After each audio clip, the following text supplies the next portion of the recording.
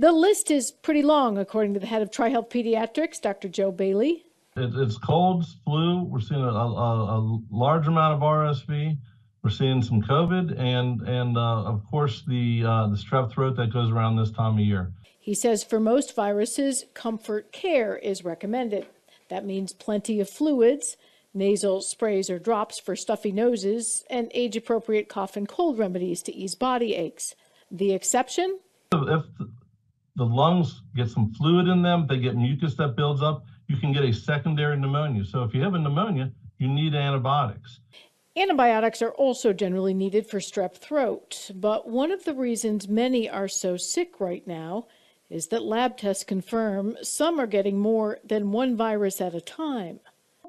Oh, it's happening. I see it. Hamilton County Public Health Medical Director Dr. Steve Fagans told me he's seeing a lot of double illnesses in healthcare workers. Right now, it looks more overlap of either COVID or a bacterial pneumonia and RSV.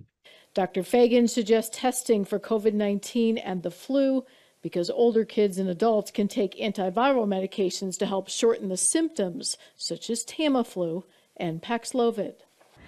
Most of these, he says, should last about a week. If you're getting worse instead of better after that time, make sure you seek medical attention. Thanks for checking out the Local 12 YouTube channel. Click the links and tap subscribe to get notified anytime we post.